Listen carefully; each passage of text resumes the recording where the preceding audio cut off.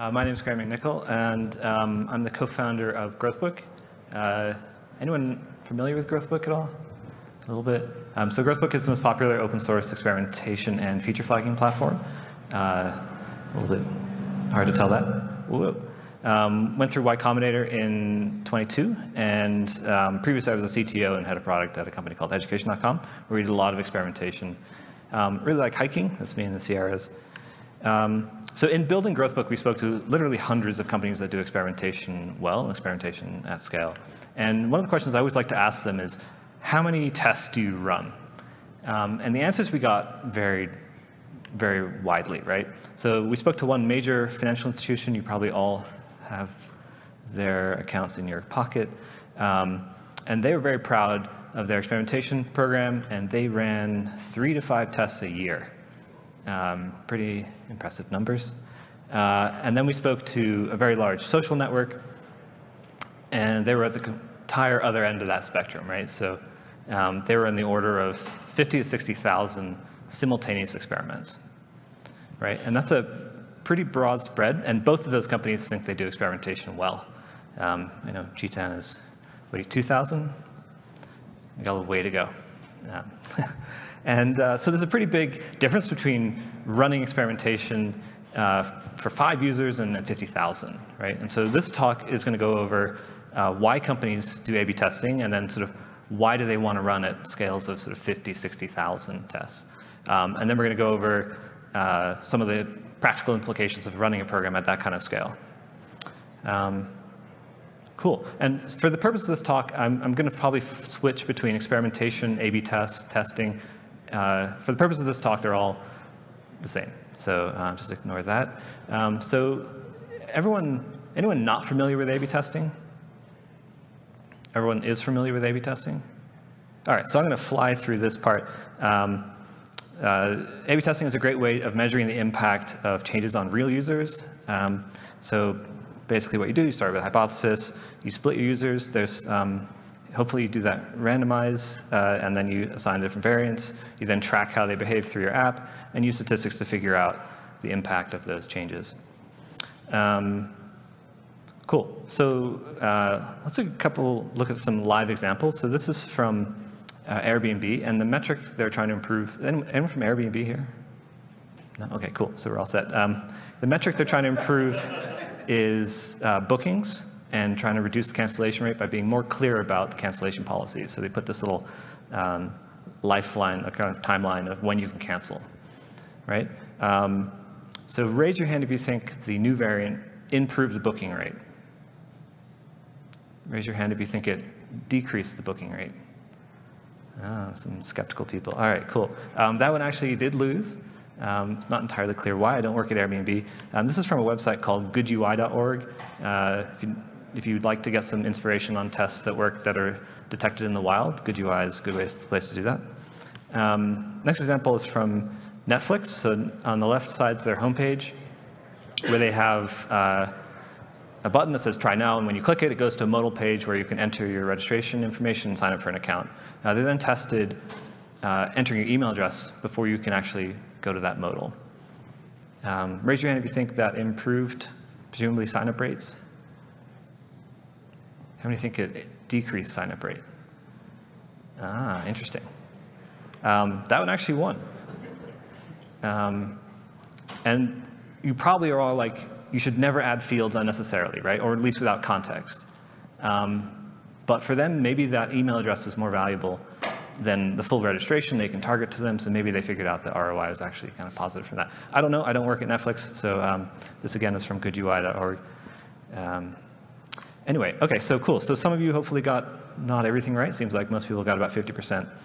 What do we think the average success rate of an A/B test? And so just to clarify, what a percentage of A/B tests are successful in improving the metrics with which they were intended to change? I'm sorry, what, yeah, a little bit louder? 32%. What was that? I mean, you always learn something, so 100%. 100%. That's very clever. Yes, I like that. OK, so anyone think it's over 50? Anyone think under 50? Under 30? There's a couple people. Under 20? There's a couple of people that have done this before. Okay, so the actual percentage for like a non-optimized product is about 30%. So that means that of the change we ship to production, about 30% of the time it actually improves metrics with which it was intended to move, and about 2/3 of the time it does nothing or actually hurts your product.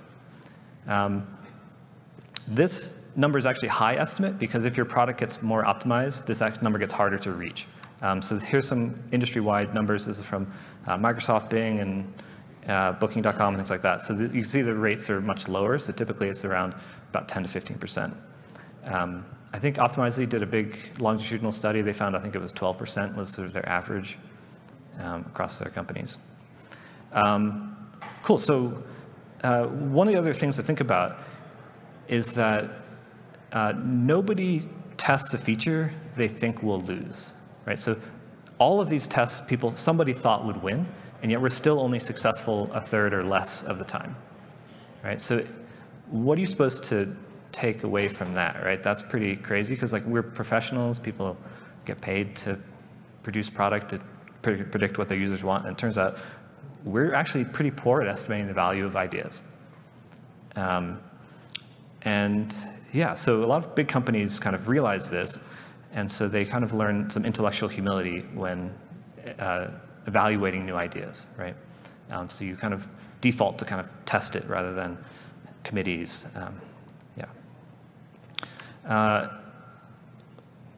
Cool. So the other thing that like you have to do experimentation because if you're not experimenting, you have no idea of the impact, and it turns out 2/3 of the time you're actually going to be hurting your metrics.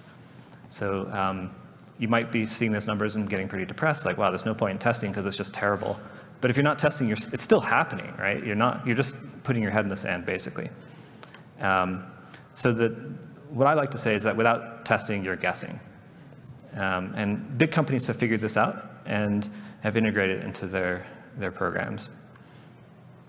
One thing that big companies do, and I think we heard a little note over there on sort of 100% on learning, so they try to reframe the win-loss discussion. And one of the things they do is instead of win-loss, they'll actually reframe it in terms of how often do we make the right shipping decision, right? And in that context, you're actually making the right shipping decision about 2/3 of the time on average, maybe a bit higher. Because not shipping a losing product is a win. So for some examples of that, and they often use the term saved. I don't know, does eBay have a term for this? Learned? Cool, like that one. So just by example, like if you test out feature Y, you then run an A/B test, purchase rate is down 7%. Well, not only have you, by not shipping that, you've saved 7% of your purchase rate, but you've also saved whatever development time you're going to be investing in feature Y that doesn't work. Okay, so cool. So that's why companies run A/B tests. Let's look at why they run so many A/B tests. It turns out that the impact per experiment is likely small, usually on the kind of 2 to 5%, depending on your scale. So the average experiment impact is actually pretty small. And given that we already know that the probability of success of just running experiments at all is low, you're kind of left with two multiplying low percentages. And so the way to compensate for that is actually run a very, very high volume of experiments. And that way you maximize your chances of getting a successful experiment, and you can able to see cumulative impact of your experimentation program over time. And so the other way that you can think about experimentation, particularly at the scale, is sort of on the optimization side. So let's say you're building a new product. Let's just pick any new product. What are the odds that you built that product perfectly the first try, right? And so one way to look at it is like if you plot all possible variants of that thing against the performance of that thing, like sales or whatever that might be, you launch and you have one data point. Right? Let's say you run a second test. Now you have 2 data points. That doesn't give you much to go on, right? You have no idea the shape of that curve. Like it could be really anything, right? So by rapidly iterating, rapidly testing, you kind of figure out where your maxima are, how to maximize your value. And that's a really big competitive advantage for some of these companies that have the traffic to run experimentations at great scale, like eBay. Okay, so the next thing, running experiments at this kind of scale is hard. Very, very hard. And there's really a lot of ways that these programs can go very wrong. And so I'll just go over a couple of them. There can be biases that you can apply, like confirmation bias, selection bias. There's assignment issues. I know Chris is giving a talk later on sort of hashing algorithms, but there's definitely ways you can screw this up pretty easily. There's statistical issues like sample ratio mismatches, multiple exposures. You can apply p-value corrections incorrectly. You can do variance reduction techniques to try to maximize your performance. Winsorization to kind of remove outliers, all kinds of things. When you do metrics, the types of metrics you use change the types of statistics you use, and that can be non-intuitive, particularly if you're using quantiles or ratio metrics. And then it's just decision risk, right? So in that build versus buy decision, if you build it yourself and you've been using it for, say, 2 years, and now you discovered a bug in your statistics, you're in trouble because you just invalidated 2 years worth of decisions. That does happen more frequently than people care to admit. And not to mention, like, dealing with the data for this kind of scale is extremely hard. So it's hard, and it's also extremely expensive. Some companies we spoke to spend millions of dollars a month just maintaining their experimentation platform. I'm sure the eBay team, I don't know how much you spend, but it's probably a lot. And yeah, and people spend millions. So the goal of a lot of these companies when they're running this level of experiments is to bring the incremental cost per experiment as close to zero as possible. And so what they all tend to do is if you plot, I like my graphs, if you plot experimentation sophistication across company size, what you tend to see is all the companies, kind of the large companies are up here. They have very, very sophisticated programs. I didn't put eBay on here, sorry guys. But all of these companies self-build their own tools, right? And they do that because it just gets, like, the scales get kind of wild and the economics get kind of weird. This is where open source tools are great because you can save a lot of money. And what we tend to see is that there's commercial tools kind of there, like usually less sophisticated. They don't kind of work for higher end use cases. And then you end up with this kind of life cycle where companies will require a certain scale before they can graduate to the kind of more advanced testing. Because they have to build teams, they have to have data science internally. There's a little bit of like a wilderness area up here where no one has tools for that. Again, another great area for open source. And we feel at GrowthBook that we can kind of get people to a higher sophistication of experimentation much earlier in their company journey. Anyway, it's not an ad for us. But feature flagging is also a great way to scale testing because you're already choosing how to do assignment. And so that kind of really keeps the incremental costs very, very low. This is just like a high-level architectural diagram of how GrowthBook does it, but I'm sure this is the same for eBay and really any other feature flagging platform where like the feature flag is pushed down. You're already making decisions about assignment, so you just do the assignment. You then track however you're already tracking data and pull that in. It's probably how eBay does too. All right, so let's take a look at the experiment journey. So there's like a framework we like to look at experimentation programs from the kind of crawl, walk, run phase. So usually companies start off crawling. They'll just get some basic analytics. They're not really running any A/B tests yet. Then they start walking. So then you're doing, a couple tests here and there.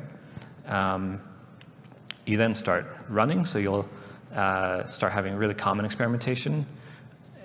Maybe you have a growth team at this point. You're kind of more accepting of experiments, particularly in important areas of your product.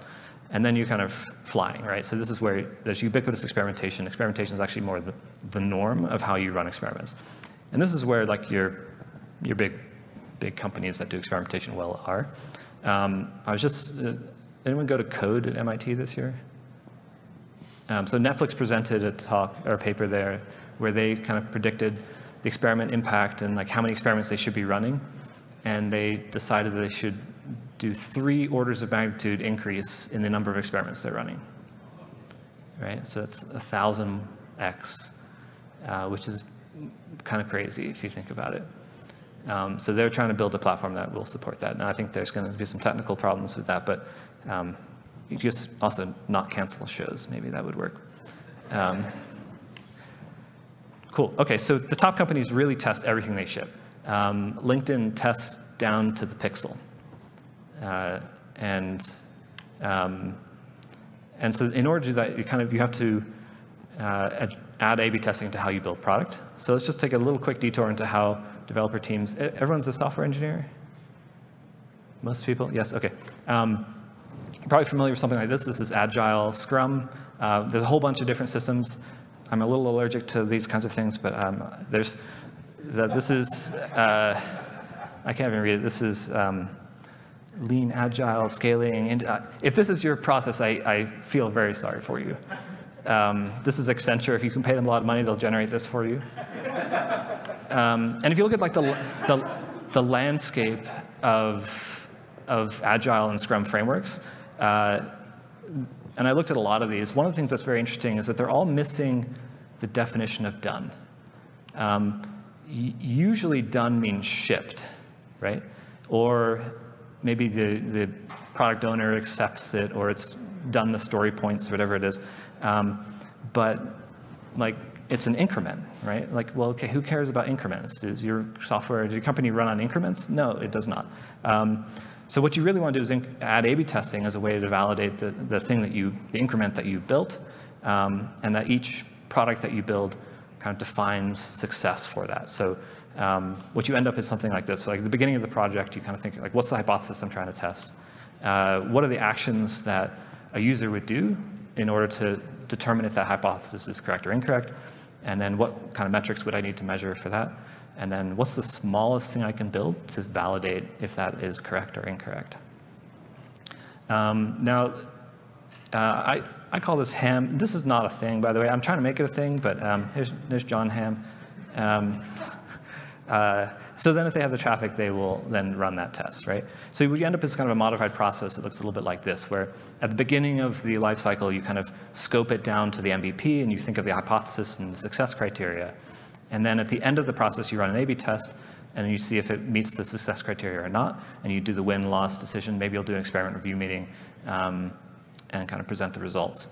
When you do the success criteria up front, it's really great because you don't get those kind of weird meetings where you're like, what do we do? Because you've already decided that up front. And it's a good way to remove ambiguity. I've been in too many meetings that are a waste of time. But anyway, so let's take a look at experimentation program structures. So what we see is companies usually start with like an isolated team. They'll start with one team or a couple people on the team that run tests, and they're going to do a small number of tests, usually a couple a month. And that's okay. It's generally better than not running any tests, but it's not really great because it's just hard to scale it. You're really isolated. You're not really learning from the team, and you're just not going to run a high enough frequency to get meaningful results unless your product is like really under-optimized. So then people graduate to these other platforms. And so I'm going to talk about 3 of them. I don't have a dog in this. I'm just going to talk about 3 programs that we've seen on how people run. And all of these run at really high scale.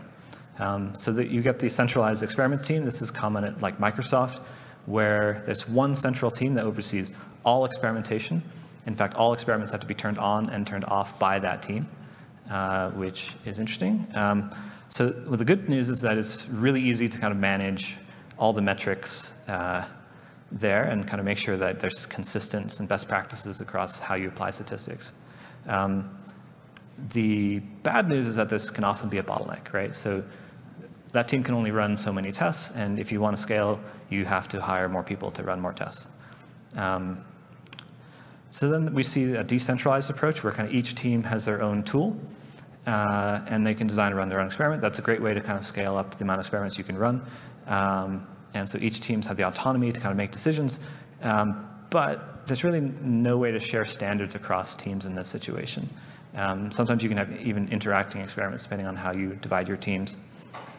And then it can get very, very expensive. So sometimes the teams will have a data scientist per team. We also see center of excellence, so that this is probably, if I had to pick one, this is what I would pick, where there's sort of your experimentation team that advises the other teams on how to do their experiments well. So the autonomy is still in the teams, but the center of excellence is like helping companies improve their experimentation. This way they can ensure common tooling, common statistics and best practices. The other nice thing is that you're actually training people on how to run experiments instead of just letting them run experiments and telling them they're wrong. And that actually means that those people are like transferable across teams and across the entire company. The slight con is that it requires a lot of diligence in making sure that everyone's running their tests correctly. And data science need a lot of patience. I don't know how many times I've explained what a p-value is to folks, but you will invariably explain it again. So that kind of sucks. But OK, so in conclusion, the takeaways here, I mentioned more. I'm just giving you the highlights, top 5 here.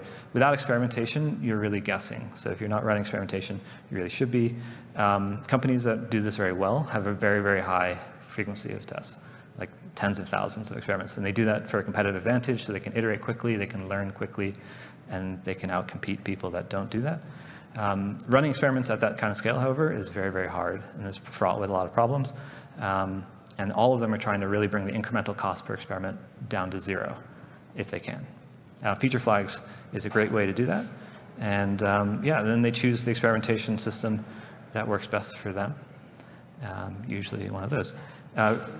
Recommended reading, if you haven't read it already, Ronnie Covey literally wrote the book on this. I highly recommend it. It's very good. He has a class as well. Yeah, thanks so much.